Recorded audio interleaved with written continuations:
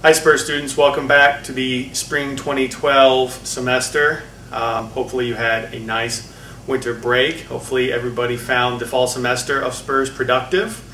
My name is Eric Dieter. I'm the program and curriculum coordinator. By now you should know my name and face and voice, and you should know that if you ever have questions, you can always get my contact information from your teacher and contact me. With me as always is Ashley, and I'll let her introduce herself. Hi again, I'm Ashley Miller, an AI here at UT Austin. I teach Rhetoric 309K, the Rhetoric of Consumer Culture, and I work with the Crockett students.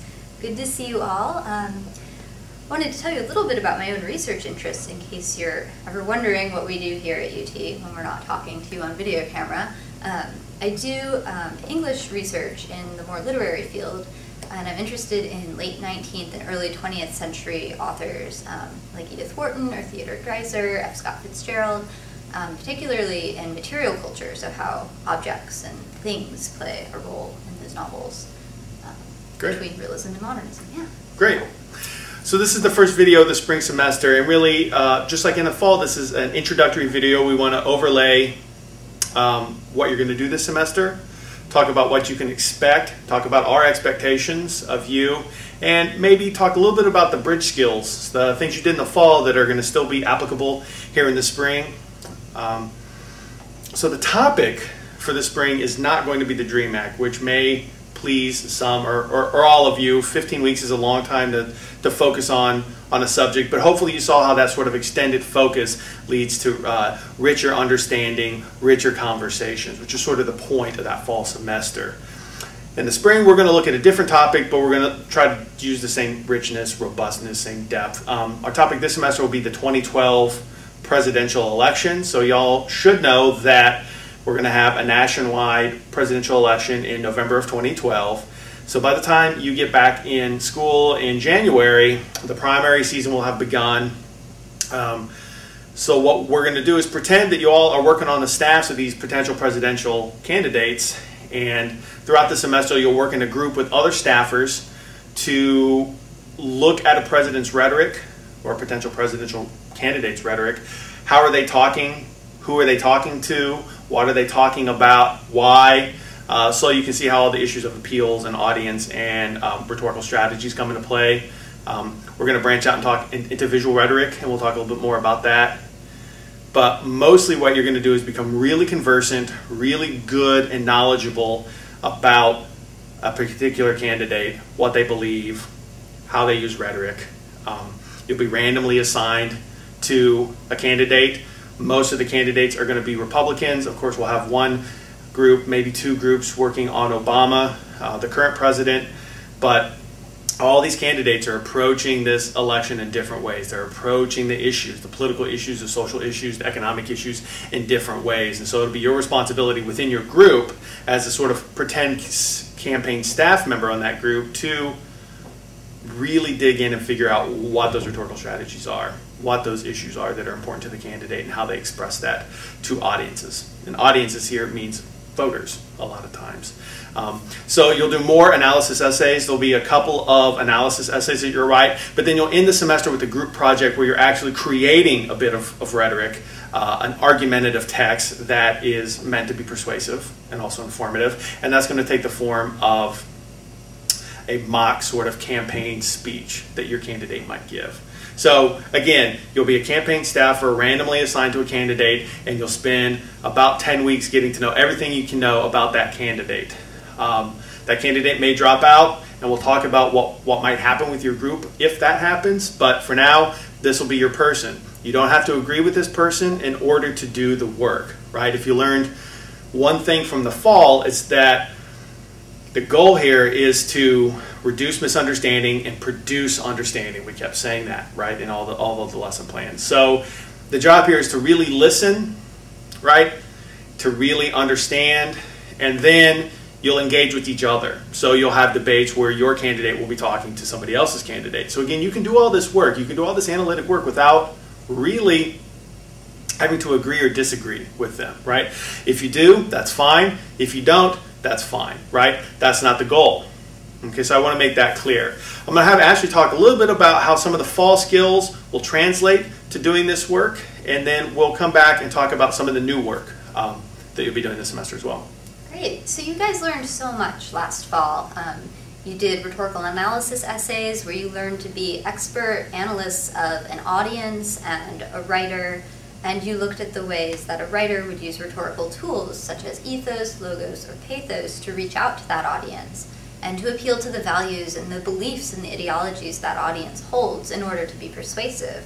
Those are all skills that you're going to be using in this current semester. We're going to be attending really closely to the ways that politicians appeal to audiences of voters. We're going to be needing to understand what kinds of ideologies fuel these voters, right-wing versus left-wing, liberals and conservatives, what values matter to each of these different groups. Those are going to be tools that you bring with you from the fall into the spring. You're going to need to think about, ethos, logos, and pathos again. So if you want to review your notes from last semester, if you need a refresher, that would be a really smart way to get ready. Also, at the end of the fall, you started to learn a little bit about visual rhetoric and how the way images can make arguments in the same way that words can make arguments. A lot of what you do in the first unit, especially as you analyze a website, you're going to be looking at both words and images together. Sometimes moving images, such as video clips, sometimes a 2D image like a campaign button or slogan.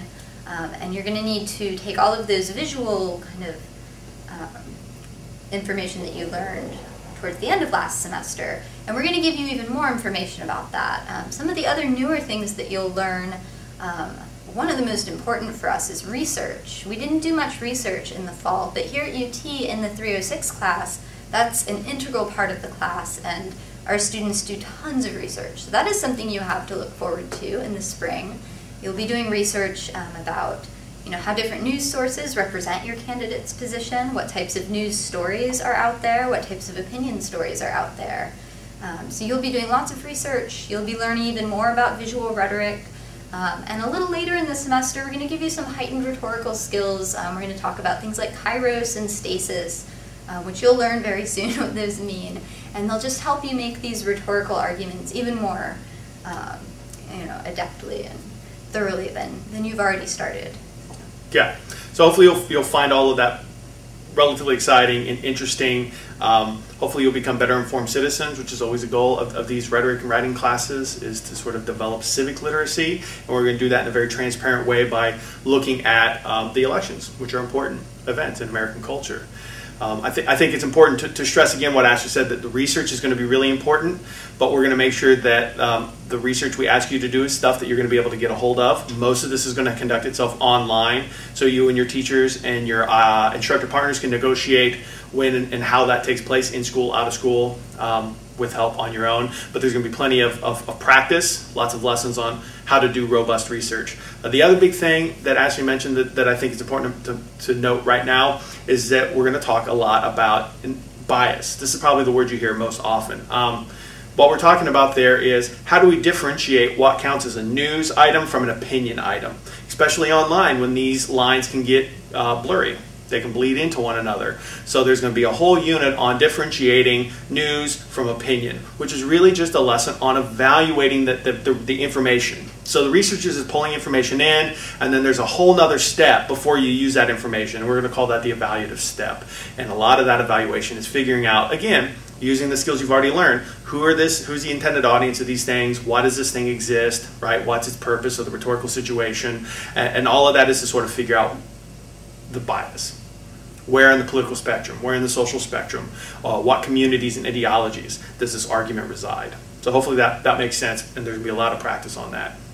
What other skills do you think are important from the fall for moving forward here in the spring? And again, thinking about college. Well, you just mentioned communities and ideologies. I think those are important rhetorical analysis skills. Those are all specific skills that we taught you about rhetoric that you want to use. There are some other, I think, life skills, student skills that we started to stress in the fall that we want to make sure that you're also really conscious of. Things like, I know when you came to UT, you all got agendas, so we have ways of keeping track of deadlines, meeting deadlines. Again, we want to stress this is a college level course here, and when we have due dates on the syllabus, it's important that you're aware of those, that you're constantly flipping ahead a couple weeks in your syllabus or in your planner to see what's upcoming, what you might want to get ready for. Absolutely. If you've got a big birthday party one weekend, maybe you want to start that assignment the weekend before. Things like that to make sure that you are a conscious student and that all of the wonderful ideas and thoughts you have inside you get communicated to us in the best manner they can. Absolutely. If you find that a deadline is going to be difficult to meet, you have to learn to be proactive. So it's not necessarily that terrible things are going to happen to you if you can't meet those deadlines, but clearly you want to meet those deadlines as much as possible. If you can't, talk to your teacher, talk to your instructor, right. Get a hold of me. Before you miss the deadline. Before it becomes an issue. I think that's the skill to take away. Right. We know everybody has day planners now, since everybody who visited in the fall got a day planner. If you're not already using those, I would practice. So sometime in the first week here, take the syllabus and just write down all those due dates in that day planner, and in nice big bold colors so that you see them coming. Okay.